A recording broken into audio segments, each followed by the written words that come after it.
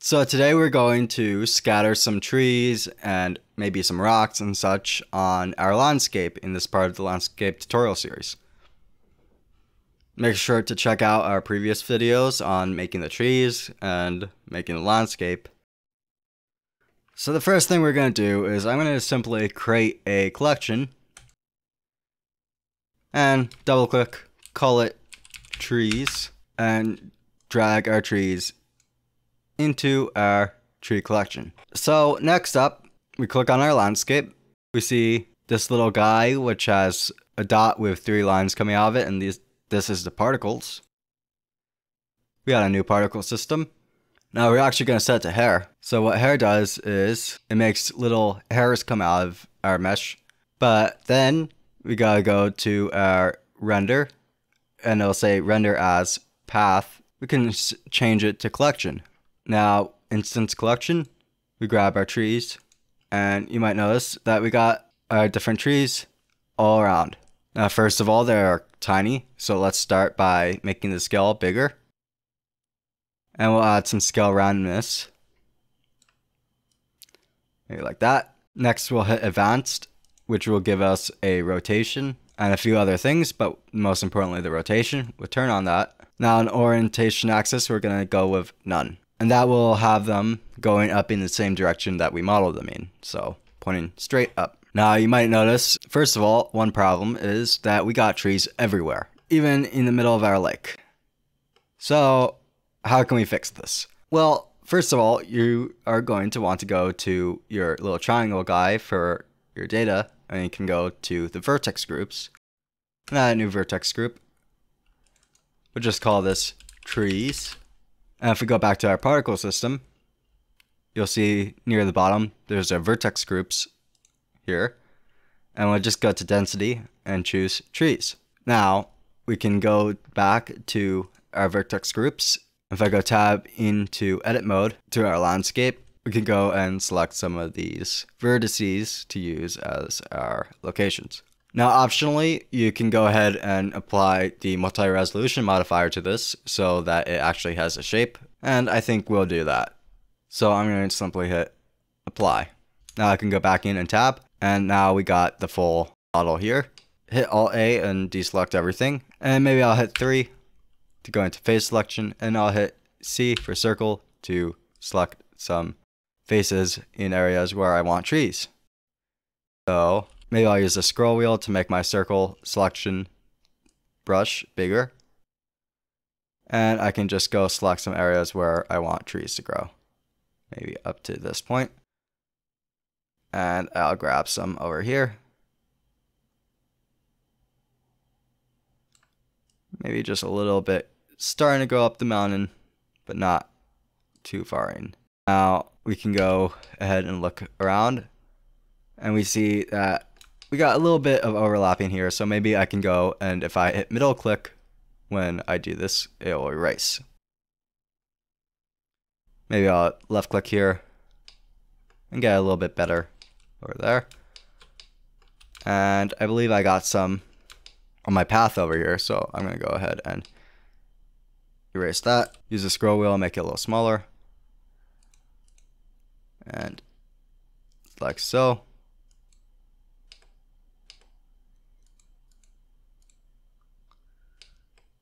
Erase some over there.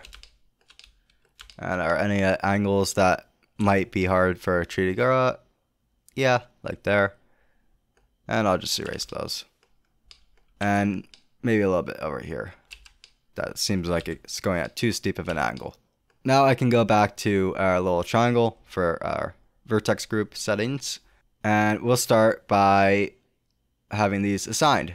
Now if I tab out, we see that there's now only trees in those locations. Now let's maybe go and change up the settings for our particle system a little bit. I think if I go back to the render, I think that it could potentially be a little bit bigger, these trees. If I wanted to change the amount, I could go to emission and lower or raise the amount. Now let's say I want to make some rocks. So I'm going to make some rocks real quick. I'm going to start by going to selecting this collection, Shift A, Mesh, Ecosphere, and this will be a start for our rock. I'm going to start by lowering the subdivisions to about 1. Sounds good. 2 is a little too smooth. And we'll just add a material, rock. We'll make it more of a grayish, maybe a darkish gray. And we'll tab into edit mode. We'll scale this down maybe a little bit. Shift-D to duplicate. Scale it down. Rotate. RR will give you a more free rotation. Scale on Z or something. And I can just link select this. And we'll have just a couple of random rocks that we have in a collection here. I'll call this icosphere rocks. And maybe I will go ahead and make another one. In material, rock, 2.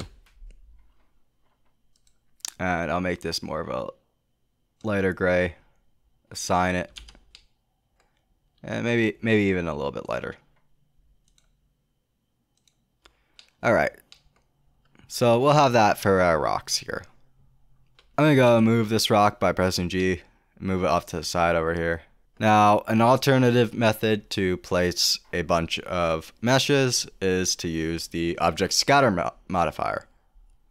Now, first of all, you have to go to Edit, Preferences, Add-ons, and then search Scatter.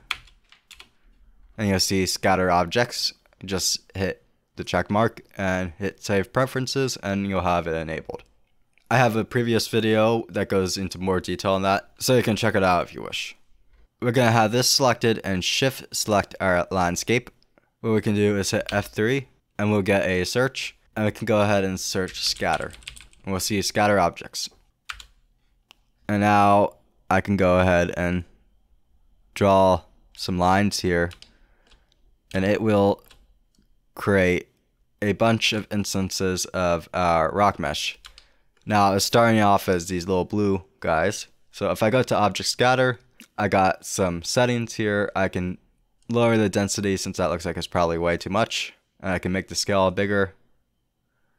Maybe even like 2. And then again, I think the density looks a little high. And then I can just go ahead and draw in some locations for some rocks here.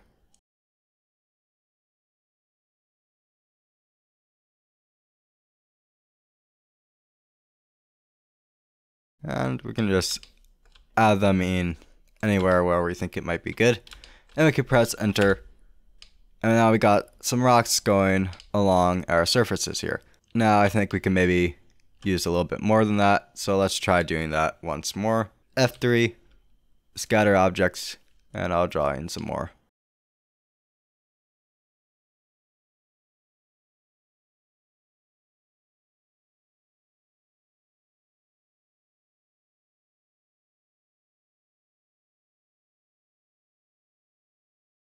And maybe another round. And you can just keep doing this until you think you have enough. And I'll hit enter again. And now you can see that we got some rocks over here. Now this works by creating little triangles and then having an instance mesh placed on top of those triangles. So in my previous object scatter video, I'll show you more about how to maybe remove those if you wish and get other such more advanced information on the object scatter modifier. Now the reason we didn't just do this with the trees is because it's based off of the angle of each of the faces, and we want the trees to stay pointed straight up. I'm going to go into our first duplicator, tab into mode, circle select some of these rocks because I think it was a mistake putting them here. Delete faces, and you'll see that I just deleted the triangle that these meshes are placed on. I think maybe a little bit over here. This is MrTriPie. If you like this video, please like, comment, subscribe, and check out some of my other videos to help my channel grow. Thank you.